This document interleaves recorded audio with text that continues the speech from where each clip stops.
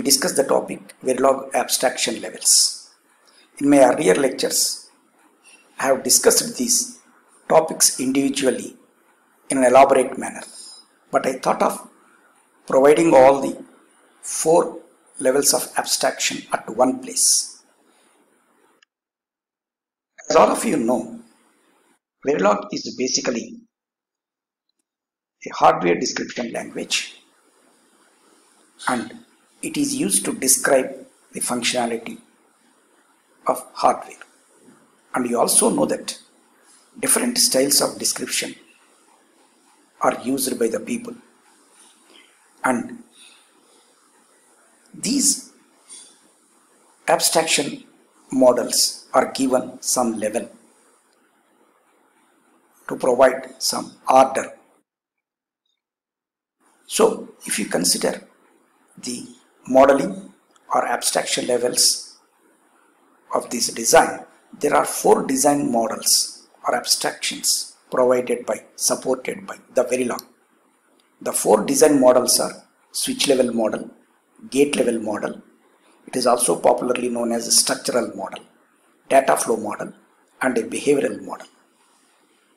Among these models, switch modeling is the lowest level of modeling, and the behavioral modeling is considered as the highest level or top level modeling. There are 14 logic gates and 12 switches predefined in the Verilog HDL to provide the gate and switch level modeling facility. Modeling with logic gates and switches has the advantages. Gates provide a much closer one-to-one mapping between the actual circuit and the model. There is no continuous assignment equivalent to the bidirectional transfer gate. This is very important, because in data flow model we use continuous assignment. So this is the limitation in the data flow model. There is no continuous assignment equivalent to the bidirectional transfer gate. We have to use this only as a gate at gate level modeling only.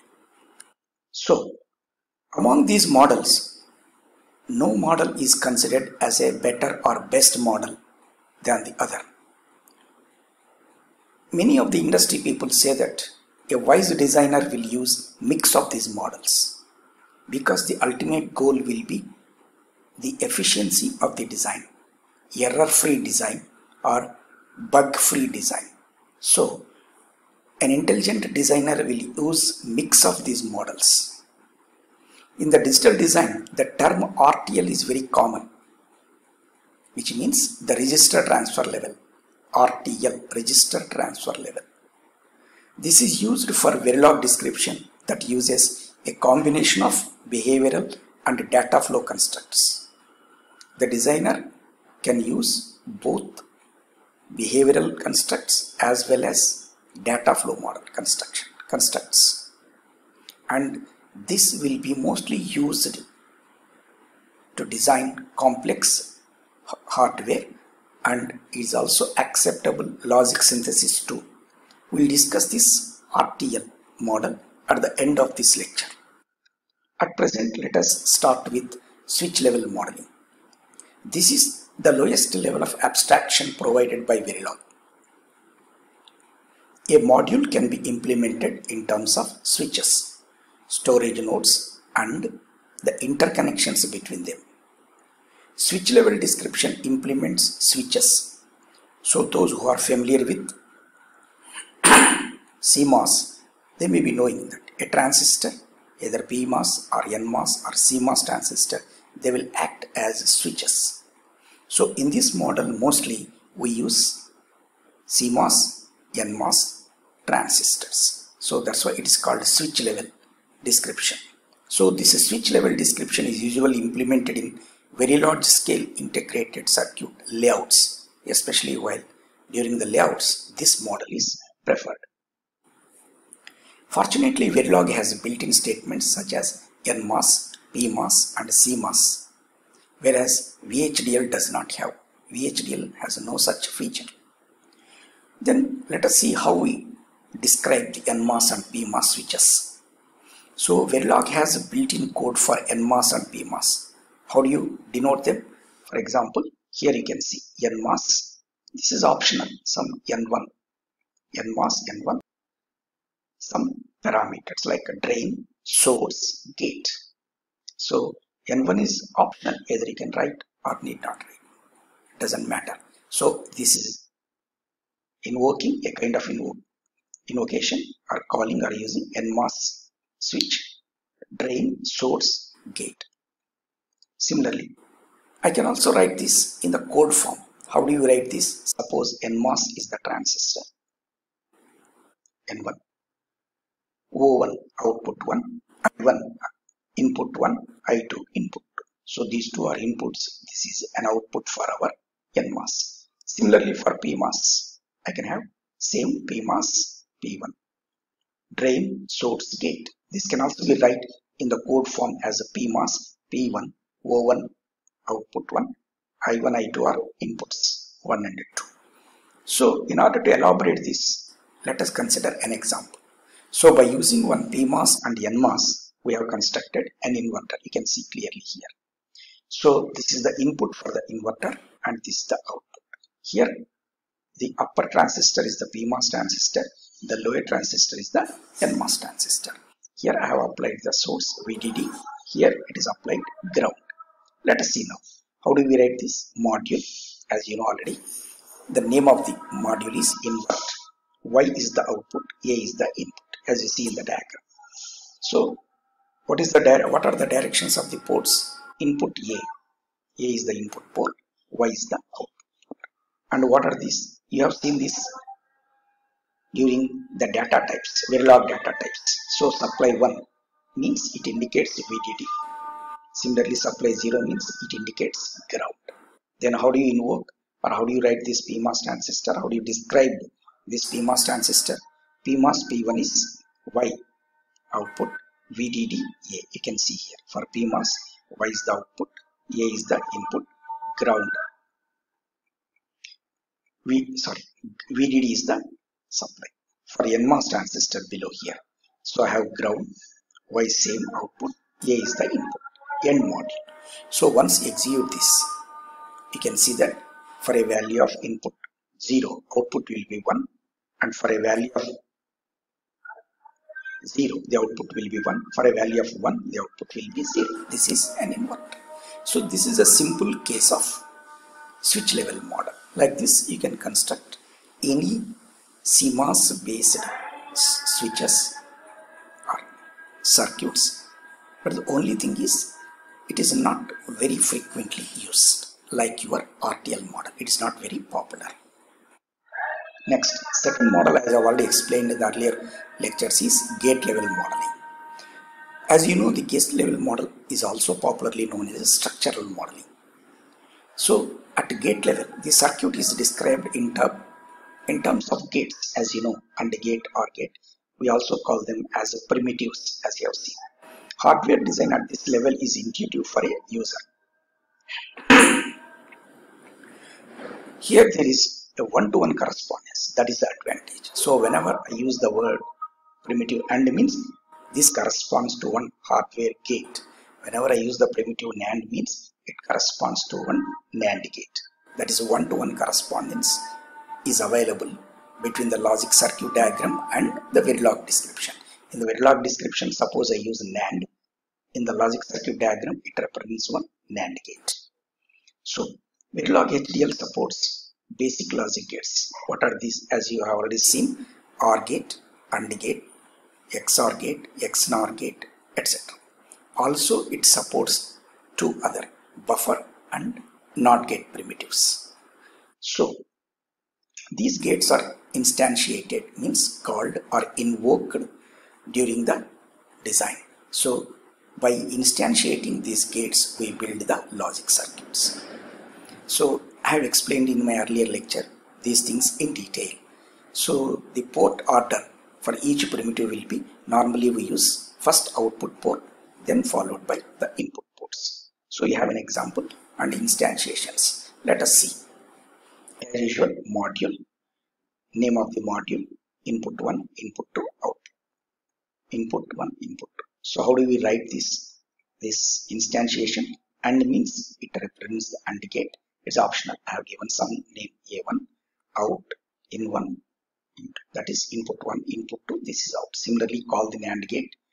In A1 is the name, output, IN1, IN2, out.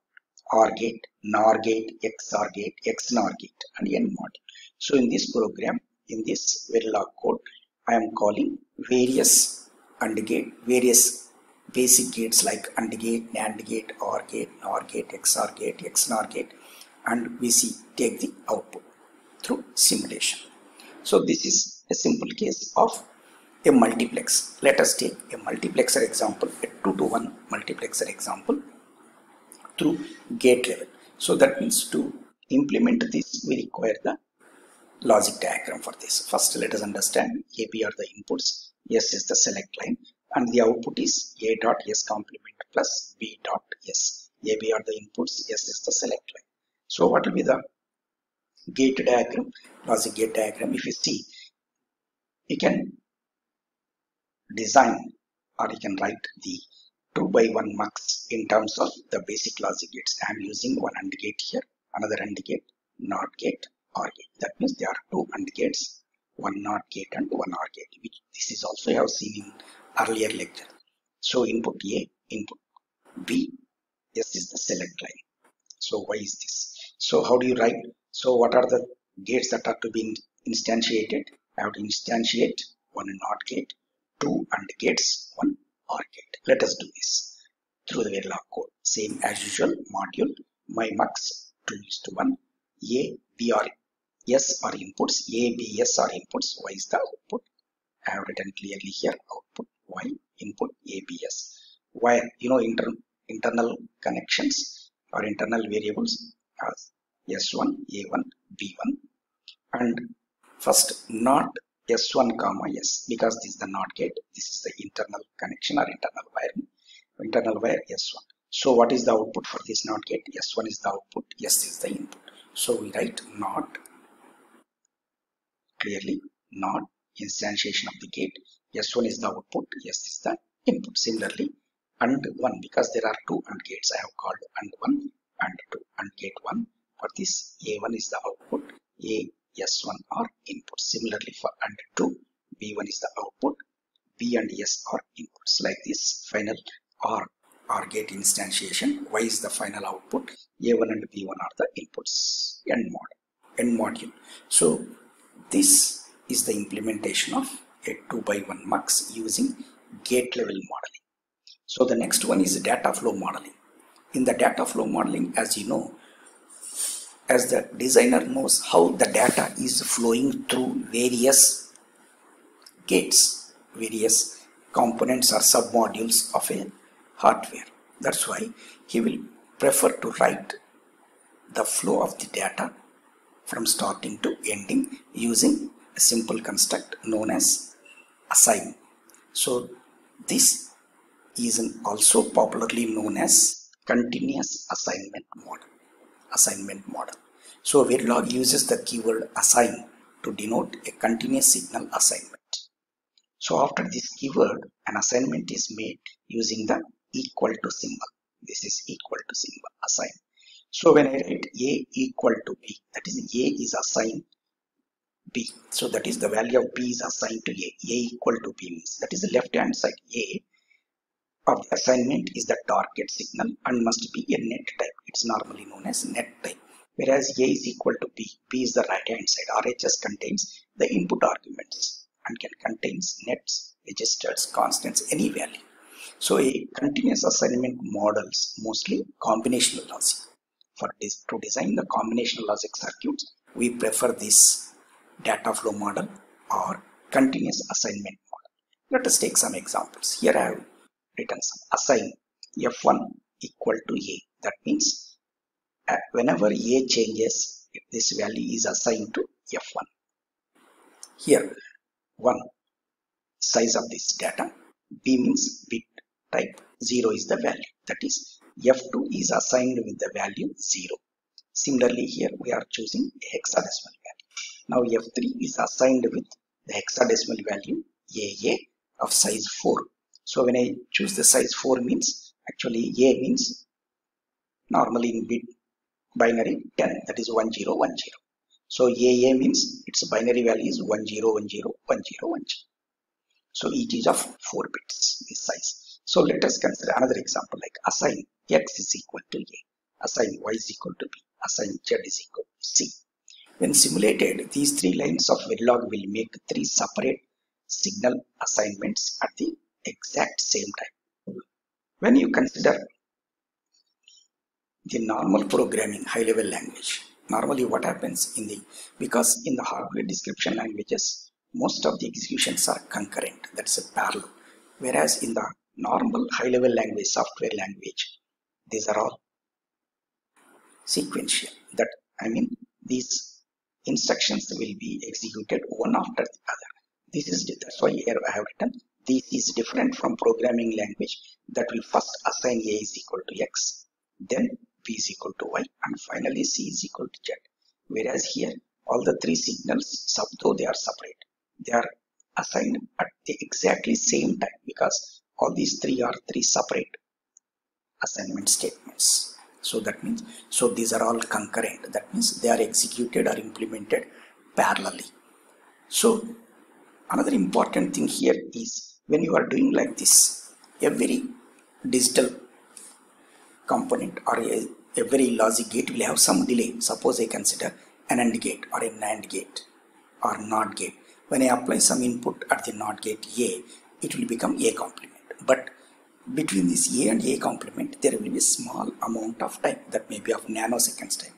But how to indicate that time in the Verilog codes? That's why Verilog provides the ability to model gate delays. Every gate will have some delay that is of a very, very, very small value of nanoseconds. But still, while modeling, we have to show them through our continuous assignments. So for this purpose, a hash symbol is used to indicate the delayed assignment. So for example, when I say A is equal to B, so when A value is assigned by the value B, that means after a small interval of time, that is called the delay of the logic gate. So that is indicated through this program by the symbol hash symbol. So there are various methods of denoting this delay. Suppose there is a single delay, there will not be any problem. It automatically indicates that the target will be assigned after a given interval of time units. Suppose there are 2 delay parameters. The first parameter is used for the rise time of delay, while the second is used to model the fall time. So similarly, if there are 3 third parameter, next will be for the third will be for off transitions. That is the most important thing. So that is the third parameter always models the transition to off, OFF. Let us see the example here. First example, assign #1. This will be the unit of time, 1 unit of time. F is equal to A. What is the meaning of this? The delay here is 1 unit of time. That means after 1 unit of time, A will be assigned to F. Similarly, assign #2, 3. That is a delay of 2 for rising transitions, rising edge or positive edge going, and 3 is assigned for falling edge. Similarly, 2, 3, 4, F is equal to A hash. Delay of 2 for rising, 3 for falling, and 4 for all off transitions. So that's how we indicate the gate delays in my Verilog. The most important one is the next model, behavioral model. So this model is based on the description of the behavior of a complex hardware components. Behavior of what? How it behaves when signals are applied. The behavioral description is done with the help of procedural constructs. So as you have already seen in the earlier video that there are 2 important procedural constructs. One is blocks. As you have seen, one is always block, the other is initial block. The statements inside these blocks are called procedural statements. You have seen all the details in the earlier video, but anyhow, just to give some clarity, I have explained once again with brevity. The always block is a continuous loop. Remember always. The always block is a continuous loop. It never terminates. A Verilog module can contain any number of always blocks within a module. But one important thing is all these always blocks are executed concurrently. That means at the same time, parallelly. At the time t is equal to 0, they start executing. What will be the syntax of this always block? Always at sensitivity list. That is, people call this some expression also sometimes. That means whenever this changes, the sensitive list changes, or whenever this, suppose it's a condition, it is true, then only these statements are executed. These statements are executed. That means begin, end. If there are more than one statement, 2 or 3 procedural statements, we always keep these statements between begin and end. Every block, it will start with begin, close with end. Let us see some more points. Verilog also supports keywords to limit triggering of the block. That's what I said here. So sometimes we may use in the bracket sensitivity list, for a triggering, either I may take a positive edge of the clock or negative edge of the clock. So that's why. And in Verilog 2001, there is another interesting thing. At star is also used. So once we add this, means instead of in a combinational circuit, instead of writing all the inputs, simply it indicates that whenever any one of the input changes on this, whatever the input may be, if any one of the input changes, that is, it corresponds to all the inputs. We need not represent all the inputs in detail. That is the meaning. So as an example, we have taken 2:1 mux. Only to explain further here, normally mux will have only q, but only to make you to understand, I have chosen one more output, q bar. That is a complement of this. As you know, when I consider a mux, you will have 2 inputs and 1 select line. Just now we have seen in the case of gate level model also. So example, a 2:1 mux module, as you know, the keyword, my mux, name of the module.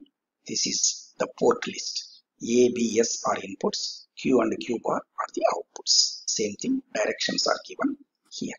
Now let us see. Always at, as I already told you, always at A or B or S. What is the meaning of this? In this sensitivity list, if any one of the value changes, either A or B or S changes, begin, start.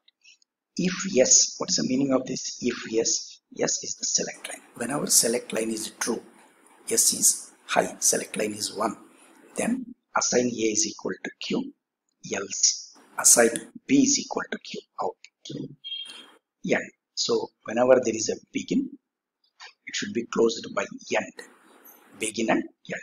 And I have written after that one more statement. This is assign Q is equal to negation of, that is, what is the meaning of this? This is a continuous assignment statement. That means this Q bar negation of this will be now Q.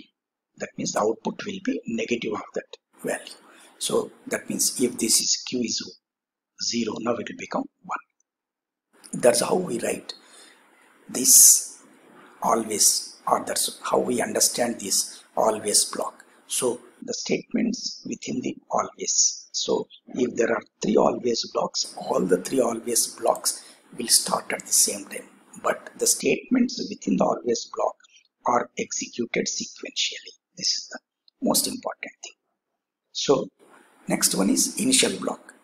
So the initial block is typically used to write test bench for simulation. It initializes the values which are useful for simulation. So it specifies the stimulus to be applied to the device under test. Device under test, DUT. The initial block is executed only once at the beginning of the simulation. That is the fundamental difference between always block and initial block. Always block may be executed in a loop any number of times, but the initial block is always executed only once during the simulation. An initial block is not used to model the synthesizable behavior. Remember, an initial block is only or always for simulation, not for explaining the behavior of the design. That is the most important thing that should be remembered. Here I have taken example for initial block, module behavior, some name. A and B are the inputs, initial begin. So why initial begin? Because there are two statements here. There are two statements and so A is assigned with 1, B is assigned with 0. That's why initial, that is these values are initiated. The values of A and B are initiated, which will be useful for simulation. So this is the initial block. Then always. So when I consider this always begin, after 50 time units, A, negation of A, inversion of A is assigned to A. Inversion of A is assigned to A. That means if earlier A is equal to 1, it will become 0 after 50 time units. Again I have written one more, always begin.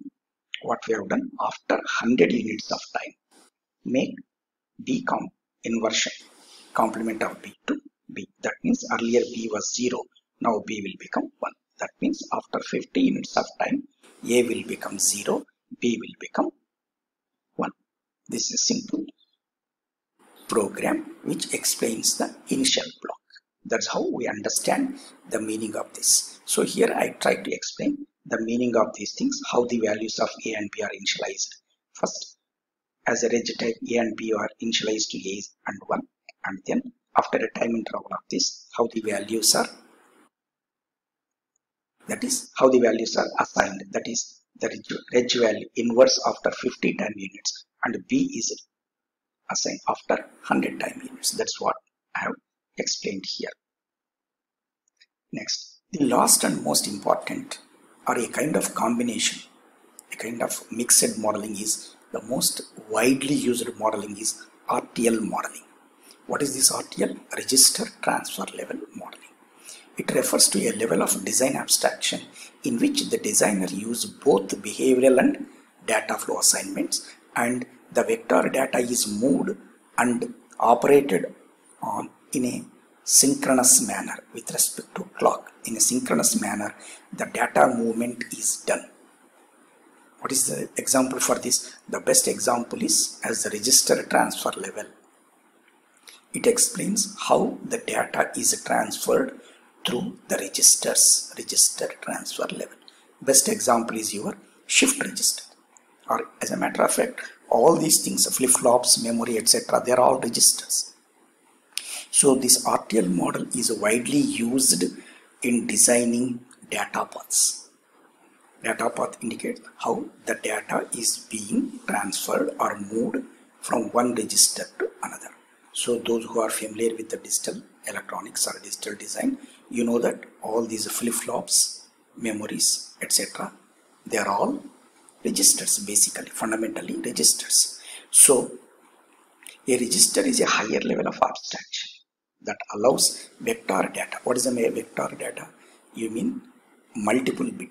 That means just now we have seen, suppose 7 down 0. What is the meaning of this? It is a 8-bit data. Suppose I have a data bus, it will be 8-bit data bus. How do you indicate that? So 7 down 0 within square brackets. We have seen in the Verilog data variables, we have seen that as vector. Similarly, address bus 16, 15 down 0. So let us take an example to understand this RTL model to explain the shift register. As you have already seen, a 4-bit, 4-stage, 8-bit shift register here. So that means you will have the input data in, and this is synchronous, as I have told you. That is at the clock edge of this. This clock is applied synchronously to all the flip-flops.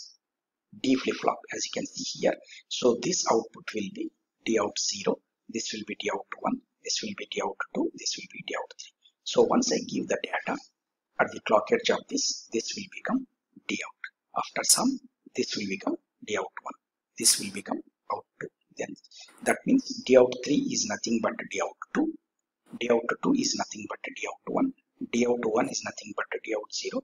D out 0 is the first initial value. So for this register transfer, here the data is transferred through these registers. That's why this model is called RTL model, which is very, very, very important for any beginner. So to make you to understand clearly, I have chosen a shift register. Let us see. Module example, of course, name of module is the keyword. Shift reg, it is the name of the module. What is the output here? Output reg 7 down 0. 7 down 0 means, as you have seen, so it is a 8-bit data. Output is all 8 bits. So D out, D2, 1, 0, all the outputs are 8-bit data. That's why 7 down 0. What are these names? 0, 1, 2, 3. What is this input? It is chosen as a wire. What are the inputs here? Clock. I have chosen another reset. DIN. DIN means data in. Reset, clock. Reset and clock, these are all type wire. So they are all single bit clock reset. But data in is a 7-bit, 8-bit, 8-bit. You can see here. So data in is also an 8-bit data. Let us see. So what we have written, always at the pass edge of the clock or neck edge of the reset. Always at the pass edge token. Either this or this. Whenever these things happen, begin. If neck edge of reset, that means when reset at the neck edge of the reset is true, whenever you reset, then what should be the value? Whenever you reset this shift register, all the values must be 0. That's why D out 0 is a 8-bit value. 0, 0, 0, 0, 0. That means all the values are set to 0, 0 upon reset. That is the meaning. Next, else begin. Again, D out 0 is assigned D in. D out 0 is assigned to D1. D out 1 is assigned to D2. D out 2 is assigned to D3. End. Because for this begin, end. For the earlier begin, for this is first one, begin. This is the end closed by this. And for the module, end module. But here we have used continuous assignment because it is a synchronous. The clock is, that means this, all the 4 assignments. This I have already explained as non-blocking assignments in my earlier video. So all these values are assigned to this. Everything will take place at the same time. T is equal to 0 because, as I have told you, this is a synchronous shift register. If you see the diagram, the clock is applied to all the 4 registers synchronously. That's why I have explained this with it is a 8-bit shift register, synchronous, or it is also known as serial to parallel converter because I am giving a serial data of something, but I get the data here, parallel data, serial to parallel. So thank you for watching. Good luck.